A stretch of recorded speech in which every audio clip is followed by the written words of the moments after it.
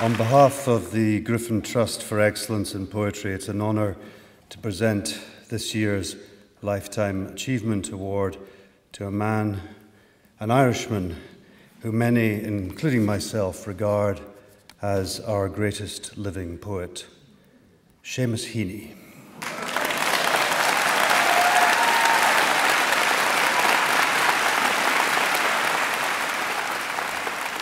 Seamus Heaney has achieved greatness in his work, and he has worked hard. He's a maker, he's a maker, he's a craftsman. He wants to do a job and he wants to see it done properly. He's made great poetry not just because he is a supremely gifted craftsman, but because he has never fallen out of love with words and what you can do with them. Because he's held on to an old-fashioned humanism and a boy's fresh ear and eye for wonder. And he is still, as he says in a line from his current book, he's still alive and ticking like an electric fence.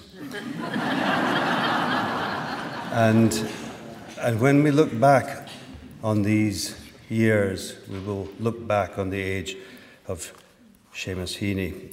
I won't go on much longer because I recognise in the Ulster temperament something of my own upbringing in the north-east coast of Scotland, a faint discomfort around praise.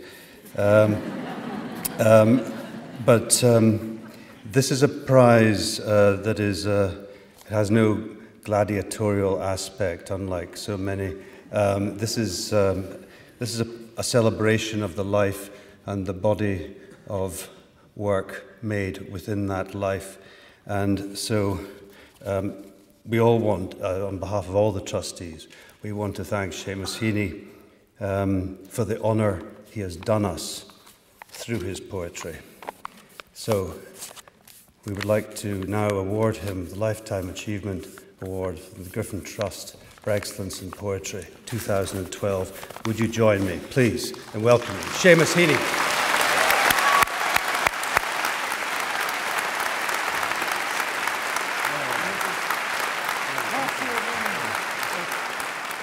The Irish poet Patrick Kavanagh once said, "A man dabbles in verses and finds they are his life."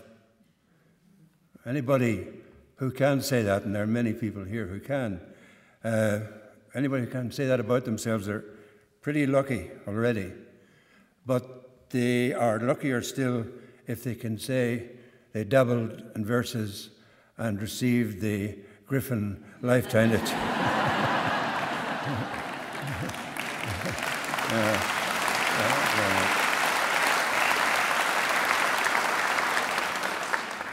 The applause doesn't count in a minute, you know. Well, it is a high honour, all the more so because of the high gifts of the people who have received this award before. And I'm deeply grateful to the Griffin Trust and its board of distinguished trustees. But above all, I suppose we are all grateful for the munificence and the presence in the culture of Scott, Griffin and Christine. Also, I think, for the Griffin largesse in general to poetry and poets. It has been a boon and a blessing for poetry and poets, not only in Canada, but all over the world. So I want to end by quoting not Kavanagh, but W.B. Yeats, thinking in terms of what the Griffins and the Griffin people have done. Actually, there are two quotations from Yeats I want to use. The first one is, "They are foremost of those we would hear praised." And the other is, "Think where man's glory most begins and ends, and say my glory was I had such friends." Thank you very much.